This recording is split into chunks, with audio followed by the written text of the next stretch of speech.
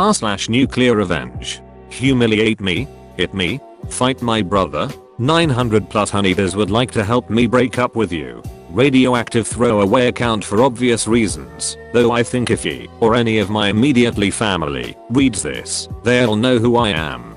It's not every day someone gets swarmed by an apiarist's daughter. TL. Doctor at the bottom.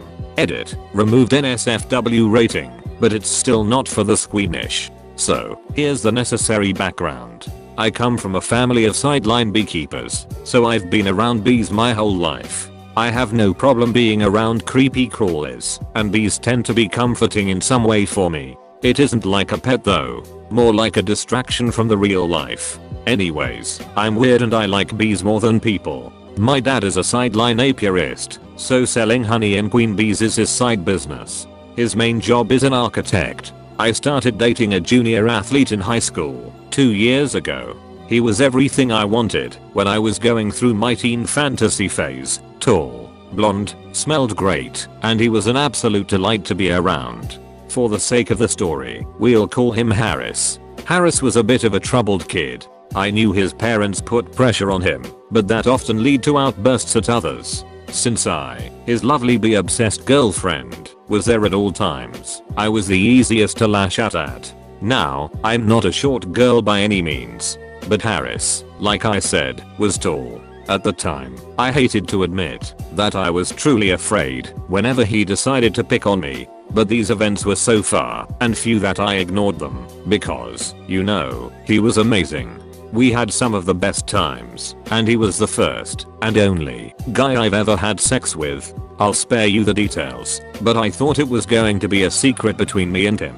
My honeymoon with him died a year later when he invited me to senior prom. I was a sophomore at the time, so I was super stoked to go. I picked out a dress and everything, feeling on top of everything. I was a bit on the heavy side back then, but not to the point it was noticeable unless I took off my clothes. Still, dress. Something that isn't pants. I was excited. Who cares about arm fat? Well, apparently all of Hera's friends do. I almost forgot that these guys and girls were athletes, and I was not. As soon as I caught up with them, I found that they were in a total joking mood. Great, I love jokes. So, Harris really loves you, said one of his friends. I know. I could act smug. I grinned. Yeah, I replied, and I love him too. Cue a kissing interlude here. His friend rolled her eyes, said something about me being weirdly cute. Harris grinned, took a break from me to talk. Oh, really? Cute? Like what? A baby hippo? She probably meant this in jest, but I thought it was unusual. Maybe I was self-conscious or something and thought it was a fat joke. I didn't laugh, and I could feel my face go hot. I'd picked up a Coke earlier, and I was pretty sure it was heating up in my palms. True, Harris said in his ever so suave voice as he wrapped his arm around me. His hand traveled down the side of my dress, and he squeezed my stomach. Is my baby hippo. And I saw all of it. All of it? Excuse me, you mean all of her? And I'm right here, regretting to have ever come here. Insert more laughter here. Then their conversation took off. And I mean, it went from 0 to 100 really quick. He spilled the honey and told his friends, all 5 people here, about how me and him did the sexy business. He said some off-putting comments about my body and the parts he wanted to touch. I was trying my damn hardest not to cry, since this could just been a harmless joke on their part. Needless to say, I wasn't having any of it, so I excused myself. Not to the bathroom, but home. I called my dad to pick me up, and not to let Hera's dad know. I wasn't in the area during spring break.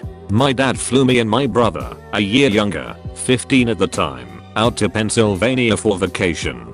We went to the Hershey's chocolate factory and all, and I had a chance to clear my head. As far as I can remember, this was the last time my dad was actually pleased with me. When we returned in 10 days, Harris popped in a visit at a time he knew my dad wouldn't be home. My brother was, as he usually was, playing Minecraft on his PC in his room. I thought Harris visited to apologize for the whole baby hippo thing, but I was grossly mistaken. He punched me in the gut. I'd never been punched before up until now, and it was truly horrible. Not only did it hurt like hell, but it damn near made me puke and knocked the wind out of me at the same time. He grabbed me by the shoulders and shouted at me. He said that I shouldn't have left on prom, how I shouldn't have embarrassed him in front of his friends, and that I should called him when I was in Pennsylvania. My brother came running down the stairs when he heard the commotion. I had this urge to bend over and stay bent over, so I couldn't really focus on him. All I knew is that he went after Harris, cursing, shouting, and crying. I ran the other way the best I could, trying to breathe first and foremost. It was hard to do anything or think straight with this horrible taste in my mouth and nasal cavity, like I'd thrown up inside my nose or something. It was gross, and it certainly pissed me off. Going for my phone was difficult, since Harris had already found his way away from my brother, begging me not to call the cops. I almost got the landline too, but Harris snatched it from my hand. He broke the cover, took out the batteries, and then proceeded to beg again. This time, he didn't touch me, and I told him to get the hell out. I cleaned up the house, so my dad wouldn't see any of this. This was going to be my first and last fight with Harris, or so I hoped. At least he didn't check the landline. My brother was more injured, and certainly devastated. He couldn't even ask if I was okay, and I took it as he knew I wasn't, and only proceeded to cry. He really looked up to Harris. Let's go 5 hours ahead 10 PM, and I'm still seething. We found out my brother had sprained his wrist, so we rigged up some sort of easy to remove ice thing. My dad was a hard man, so I knew he would get upset at first when he saw the mess we'd gotten into. I can't remember what my intention was, whether I was going to tell him about Harris or not. I knew that he would be back the day after, so I had to exact my revenge right now. I shut the doors, windows, and waited for my brother to go to sleep. Now came the tidy bits. I shimmied into the other set of beekeeper clothes, the ones my mom wore when she was around, to check on the apiary. I got the veil, the gloves, the boots, you know. Gotta be prepared. That night was particularly cold, and it felt very unreal. I was unpacking thousands of honeybees, moving them around, until I got the right number of frames, all under my dad's nose, and I was going to release them on a living human being.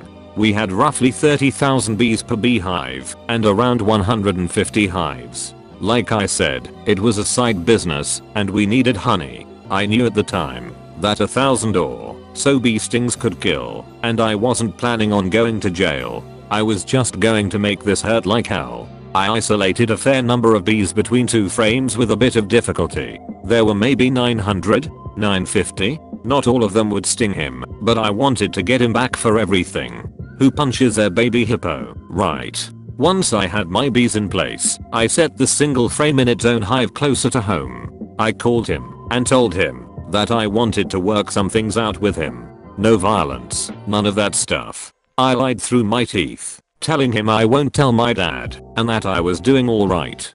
He showed up 5 minutes later and stepped up to my door. The porch light was the only thing illuminating him, and the rest of the place was dark. I removed the frames from the hive. I walked up behind him, beekeeper boots squeaking on the steps, frame in my hand. "Hi, Harris," I said. I thought it would sound cool, but I was crying. My voice broke. Voice breaking was the least of Harris' problems at the moment. Anyway, I was holding two open frame with almost 1,000 bees. Some of them were flying around, but I was fully protected. Harris? Not so much. I swatted him with one frame and thrusted the other one against his mouth, hoping I could get at least a single bee between his lips. A single bee sting hurts like hell and will hurt for a while. But the thing about bees is that they are a part of a true hive mind. A single bee dies, and all bees in the area go into defensive mode, stinging at whatever flesh and deter whatever attacker they can find in order to protect the hive. The frame I hit Harris with likely killed a few. The resulting scream was insane. I'd never heard him scream before. I almost expected the bees to fly away and hide in some other hive, but no. When bees defend, they really defend. It didn't help that Harris wore short sleeves and had his neck and face exposed, so the bees went for that. Fortunately for him, none of the bees went inside his mouth like I intended. They weren't stupid and wouldn't do that. Instead, they just kept stinging him. I ended up falling down the stairs and scrambling into the dark, looking to get away from him. Looking back, though, he was in no position to fight, and I shouldn't have ran. But I did, and I got to watch him try to fight his way through the cloud of bees. I think he learned that killing one bee won't scare the swarm. TL. Doctor, boyfriend revealed secrets, punched me for getting mad at said secrets, and sprained my brother's wrist. I dumped bees on him. Aftermath, he didn't die. He just took forever to recover, and he was pockmarked by scars. Me. I actually spent time in jail, but I wasn't sentenced. My dad was extremely upset at me for using bees as weapons, and I'm currently in the process of working off that payment. He doesn't look at me the same anymore, and I feel really bad about that. I wish I'd just gone to him at first. Edit. Thanks for all the positivity as far as it can go here, but I'd like to let you all know that my dad isn't a bad guy. I love him, and he's still understandably shaken by this. Please don't have anything mean to say about him. Edit 2. I'm also getting questions about my sentence. I wasn't sentenced. The time I spent in jail was waiting for the court stuff to start, and Harris didn't come forward with any charges. He was the one who called the cops, though, and I got to explain that to them. I was a minor too, and Harris had just turned 18. As I've come to see, the law is very lenient toward minors. I have been in counseling, and still will be for the foreseeable future. I'm also not allowed to handle firearms.